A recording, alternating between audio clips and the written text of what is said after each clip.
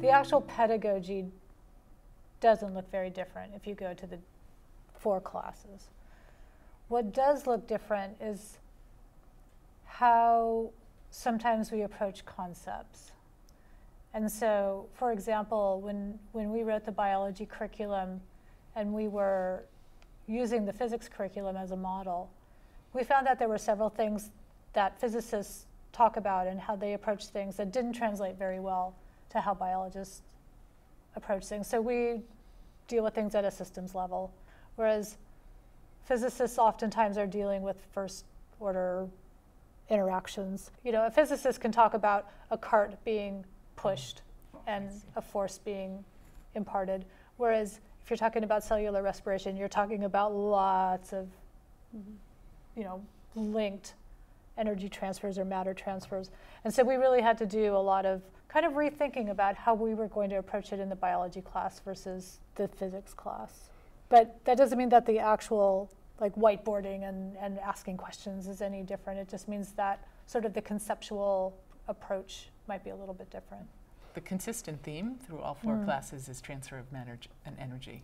So, so I think what Deb was saying is sometimes maybe the different disciplines might approach that transfer of energy and matter a little bit differently, but the pedagogy is the same.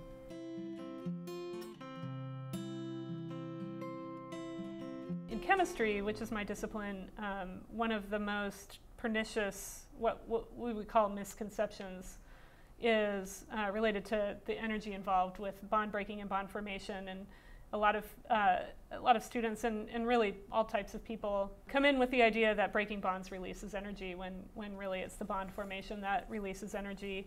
Every quarter that I teach my chemistry, science, education, inquiry class, we spend a lot of time on talking about bond breaking and bond formation. It's a very difficult content area because it's so abstract and we're modeling these things with small particles.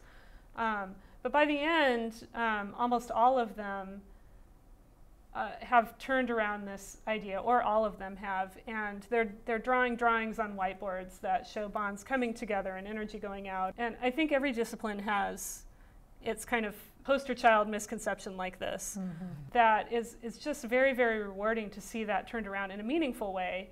And not only because the student now holds the correct idea, but because they are able to reason in a way that scientists reason. It's this reasoning piece that I think is just as important as the end content goal, that they're actually looking at their evidence and they're trying to make sense of it in a way that gets them to the correct idea and gets them to see science as a process instead of a collection of facts.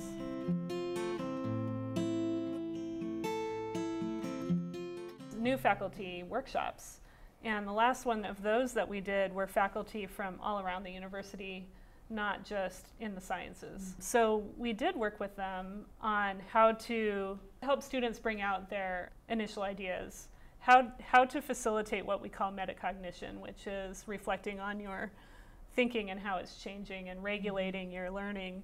All of these aspects of how students learn that are consistent with a whole bunch of cognitive science research. A lot of this stuff is transferable to other disciplines. Yeah, especially the idea of frequent formative assessment. Yes. That works everywhere. Even the most experienced instructors don't always know what their students are thinking. In fact, they probably usually don't know. And more importantly, the students don't know what they're thinking and what each other are thinking. It's important for everybody to be upfront about it.